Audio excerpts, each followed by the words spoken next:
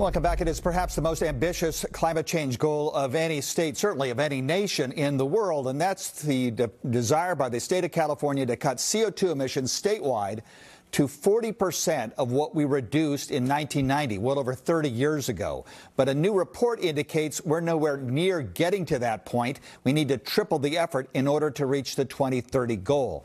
That report was authored by Stafford Nichols. He's a research manager at LA-based Beacon Economics, and Noel Perry, founder of Next 10, which is a climate change think tank based out of San Francisco. Thanks to both of you for joining us. So, Mr. Nichols, we'll start with you. What seems to be the problem? From what you're saying in this report, the state needs to triple their effort if they're going to get to this goal. Right. Well, so over the last 10 years or so, we've been decreasing at a rate of about 1.5%. And to reach our 2030 goals, we need to decrease at about 4.6%.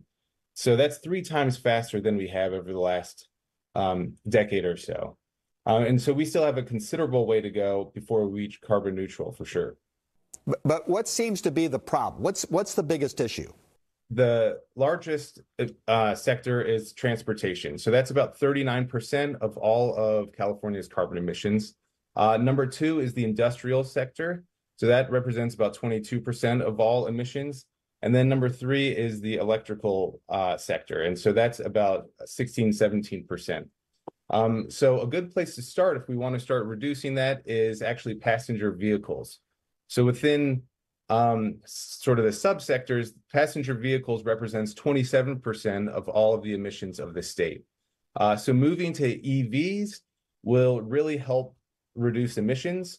And then, of course, it's important to remember that EVs charge off the electrical grid. So we also need to make the electrical grid much more clean. So about 50% of the electrical grid in California is on fossil fuels. And the majority of that is natural gas.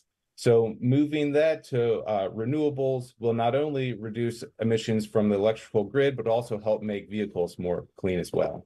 The report comes from the California Green Innovation Index, and it comes from Next 10. Mr. Perry, part of the issue, or so it seems to me, and you talk about it in this report, is the cost of electricity. Remember that Californians pay 3 times per kilowatt hour for electric power than they do in the rest of the Western United States. How does that factor into this?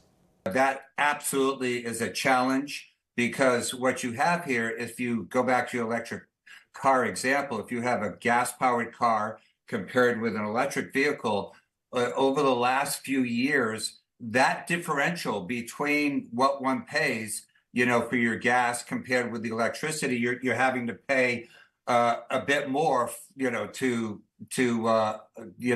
power up your car. But that doesn't mean that we're not able to achieve the goals that we have. We've got to get more charging stations, and those charging stations have to work better, number one. And I think that in terms of the cost of electric vehicles, they're going down and will continue to go down. So there is a great opportunity there, even aside from the challenge that you raise. Right. Getting back to those electric vehicles, sales have fallen off a cliff. There are plenty of dealers that are selling them at a loss just to get them off the lot. There's a suggestion that this was a niche market and that people who are interested in electric vehicles have bought them already, and the demand has dried up. That's what we've seen thus far.